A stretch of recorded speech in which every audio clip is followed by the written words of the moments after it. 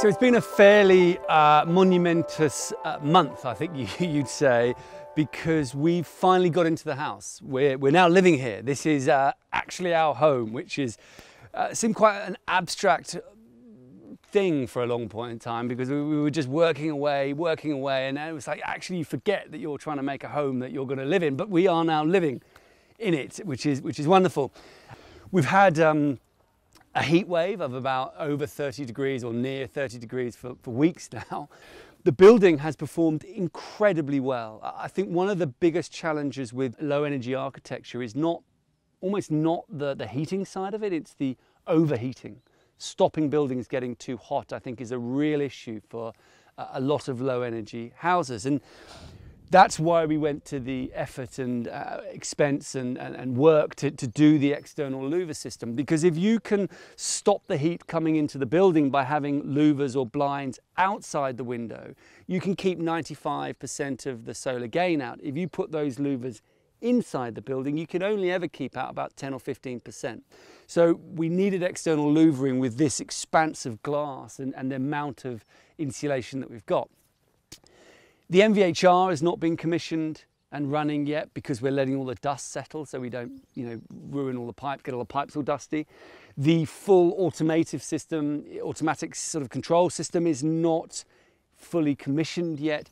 But given all of that, the house has really got no hotter than sort of 22, 23 at any point.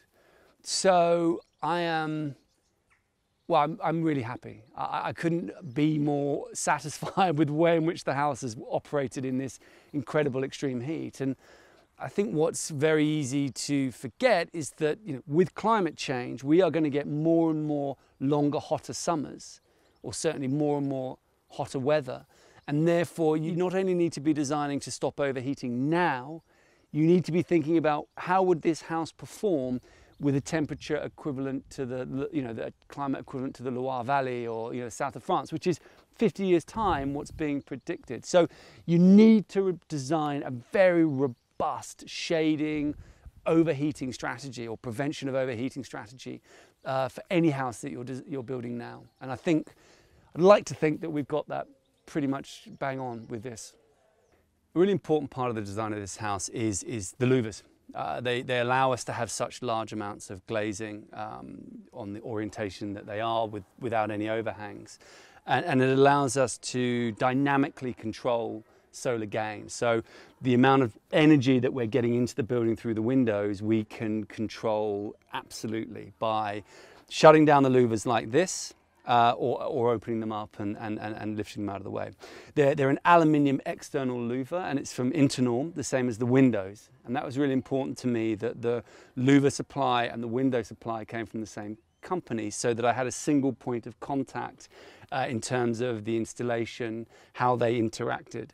And also just simple things like the row color of the louver tracks would absolutely match the row color of the window frames, because sometimes the same row color isn't always exactly the same texture and finish. So that was important.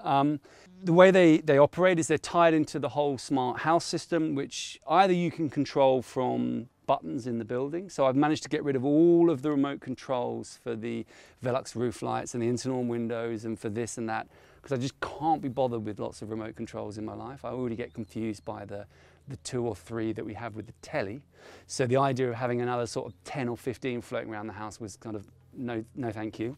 It's all controlled by one single point, and I can do it from an app, which actually we don't use very much. We just use the switches in the room. But either you can have it fully down like this, which means you're blocking out all of the solar gain and a lot of the light from entering the room.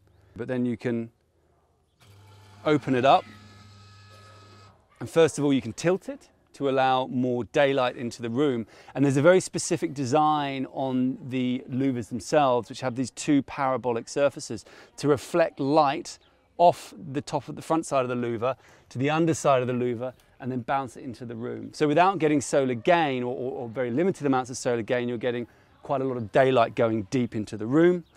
And then obviously you can just lift the whole thing up and take them up and away and into the louver box.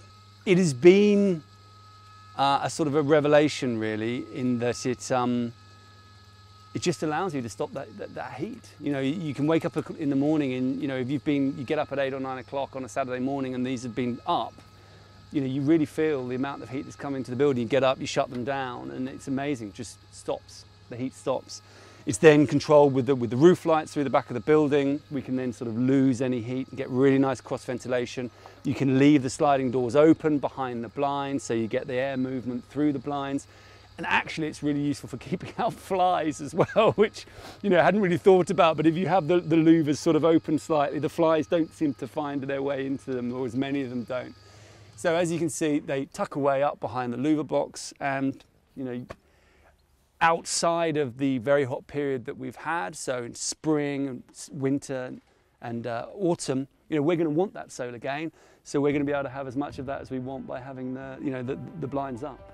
But right now, when we've got a lot of solar gain and we don't need it, we can control it. So given the variability of the weather in this country, it increasingly seems to me that a sort of a dynamic, active solar control is a really good option.